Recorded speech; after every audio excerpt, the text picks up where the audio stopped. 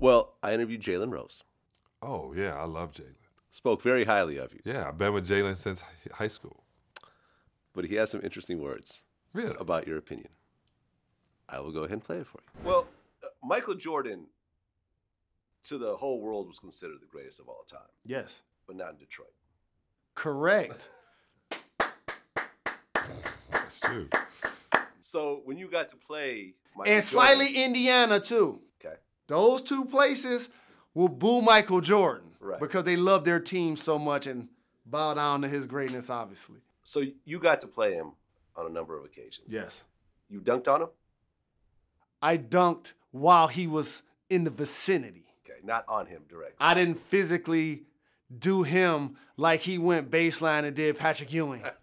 Right. Or nothing like that. And plus, I couldn't jump. But imagine just being a guy growing up in Detroit, and you pointed to something that's really important. The bad boys represented the city. And so I remember like seeing people like, you wearing Jordans? To the point where we would clown people for rocking Jordans. And then Uncle Chuck was like, I like Nike, but wait a minute. I was like, oh, I'm done for sure now. For sure. And so our bad boys let Mike and them have it now. Don't sleep. We had our years where we beat Magic, Bird, and Jordan and won back-to-back championships. So being on the floor with the GOAT, especially his final year, playing against them in the Game 7 at the United Center, we up double digits in the second quarter. Oh, we had him. And then all of a sudden, he turned into the Black Cat, and Scottie Pippen started stealing the ball from us, and Dennis Rodman started grabbing every rebound. Like, that's the greatest team of all time. Hands down. Hands down. Yeah. And it's not necessarily about who starts the game in the NBA if you watch. It's who finishes the game. I said that. Okay. And in the era of positionless basketball, they had Tony Kukoc, the waiter, who's 6'10", dribble, pass, and shoot, make threes, a Hall of Famer. No, I think Tony Kukoc is, he in the Hall of Fame. Yeah. Dennis Rodman, the greatest defender and rebounder that's not a center ever. Scottie Pippen, one of the top 50 players of all time, one of the greatest defenders of all time. And they got the GOAT, Michael Jordan. And I got to throw a name out here that people keep sleeping on. Y'all folks better Google Ron Harper, please. I don't understand why before Harp got hurt, he played with the Cavs. He hurt his knee. He was about to be on track to be in the Jordan conversation. Mm-hmm. They had him playing with them. And so, with Phil on the sideline, that squad right there. Right, because John Salley told me that, and he's played, with Jordan and Pippen. He said that Pippen's actually a better player than Jordan. See, the funny thing is, I think Scottie is more skilled than all of them. Scottie Pippen is probably the most skilled player I've ever played with. Really? Yeah. And his hands come to his shin. Okay? Standing straight up. We got a drug test, John. And that's my big brother. He smokes a lot of weed. I so know he you does. failed I know he you does. failed that drug test. I remember when John came to the city and he bought the big mansion. I got a chance to go over there and everything. That's my big brother in the game. He helped put me on at the Best Damn Sports Show on Fox. I got a chance to work with him for years. He's vegan now. And so I understand where he's coming from. He's a very knowledgeable individual with the game. But you know what that is? I'm going to tell you what that is. I know what that is. What is it? Deep down in his heart, you ask him, what team do you identify with the most in your career, Sal? Bad boys. He's going to be like, the bad boys. So it's only right for him to feel like that about MJ. He can't help it. He can't help it. Well, he said that he's the most skilled player he's ever played. MJ is? Played with. No, Pippen. Yeah, I'm looking at this clip right now. John Salley said Pippen, not Jordan, is the most skilled player I've ever played with. Sal needs to be drug tested. Sal, in his heart of hearts, can't believe that. And I'm going to tell you why. And again, that's my big brother.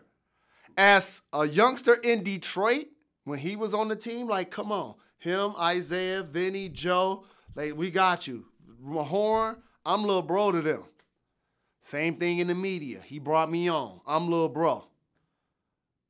But he tripping. And it's because he's a member of the Bad Boys.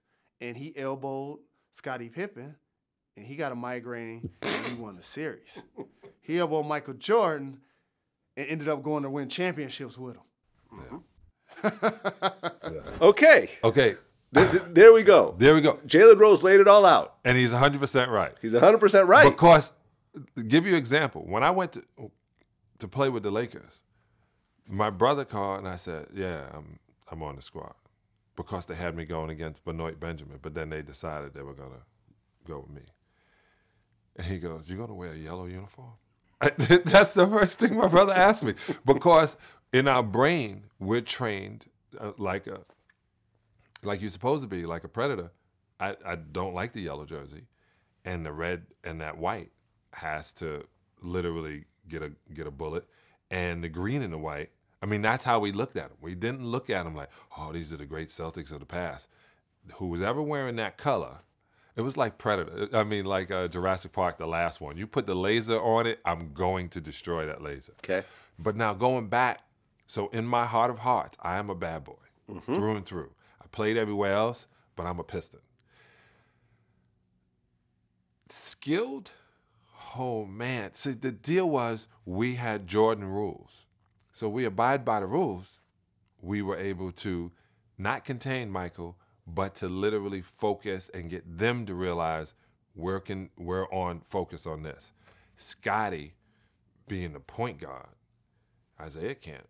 He back Isaiah down. Joe is guarding Michael. Who gonna guard Scottie? Dennis? So you put Dennis out there on Scottie. Who's gonna rebound now?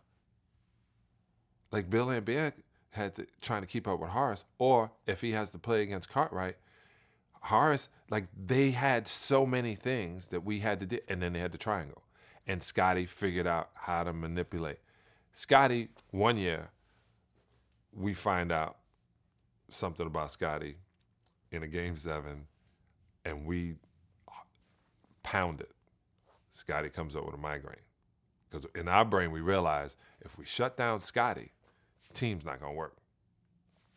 And we were right. We shut down Scottie.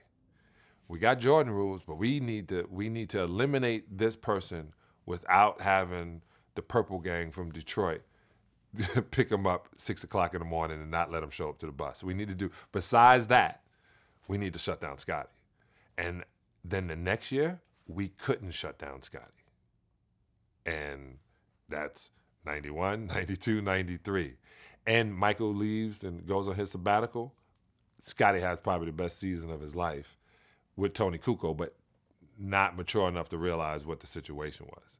He didn't mentally adjust quick enough. But he had a great season. And that one flop of I'm not going back in is one mistake, but it's a highlight for Tony's life, hitting the buzzer beater. So it's a difference. But in skill, man, this guy was amazing at the skill of basketball. Okay, but Jalen Rose is saying the reason you're saying that is because you're a bad boy. Jalen is right, and Jalen is right. Okay, Jalen is right.